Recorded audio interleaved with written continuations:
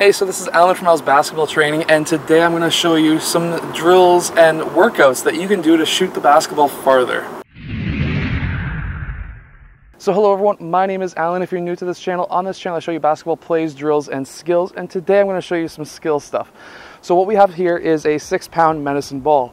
And what we're going to do is we're going to shoot this ball on the net from different angles to get our arms stronger. After that, we're going to go over to a basketball and shoot again with the basketball.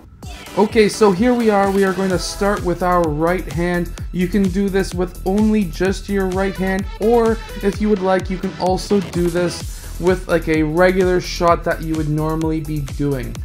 So we're going to do this 10 times. We're going to go take a step back and do it 10 more times. Now making sure to remember that if you're ever too short on your shots, make sure that you are using your legs more, because your arms will get tired. You will miss short quite often, like I just did right there. Make sure to use more legs and you'll be able to continue to get them in. This goes for any basketball game. If you're in the fourth quarter, you will be having to use your legs a lot more. Take a step back, like I was saying, take a few shots, 10 more.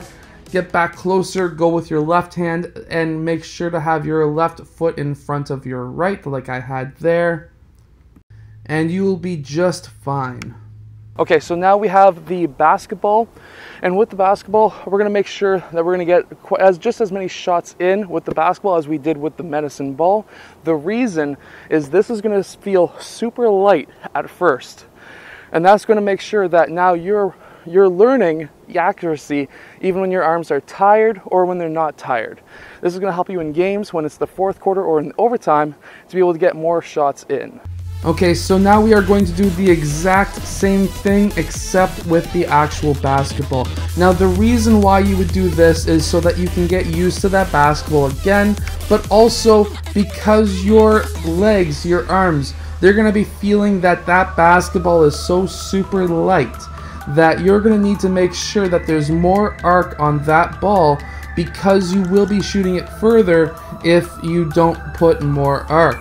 It's going to feel super light, and from there you're going to take a step back, making sure you're keeping your proper form, and then you're going to continue with your left hand as well. So this drill is to teach you to basically in the fourth quarter, the overtime, whatever there is, to be able to get used to your body being either more tired, or either you just got off the bench and you were tired before, you got used to being tired, now you're coming off the bench and you're just shooting the ball further. You can put more arc on it. Basically, some simple tips for you is, if you're shooting the ball too far, make more arc on the ball. That means reaching up higher when you're shooting. Or if you are putting not enough power into it and it's coming up short, you put more legs into your shot. That is my shot form for anyone who is wondering. Making sure, and I did get it in there as you just seen, that's just a replay, but a close-up of me.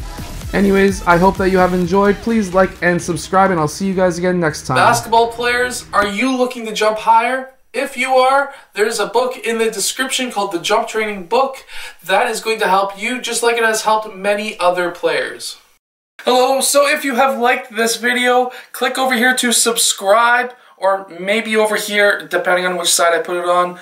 I don't know yet. Anyways, also the opposite direction or the opposite side is another video you may like. So I hope to see you again in one of those next videos. Yeah.